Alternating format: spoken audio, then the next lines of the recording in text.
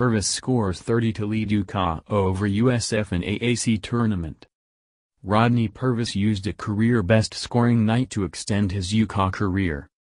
The senior guard scored 30 points Thursday night, leading the Huskies to a 77-66 win over South Florida in the first round of the American Athletic Conference Tournament.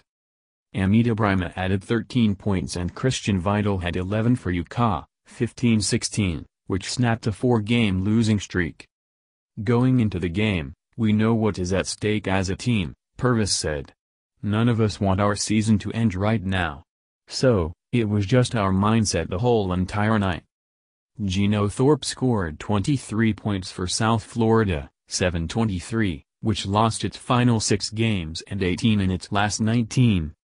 The Huskies beat USF by 21 and 46 points earlier in the season, but had to fight for this one.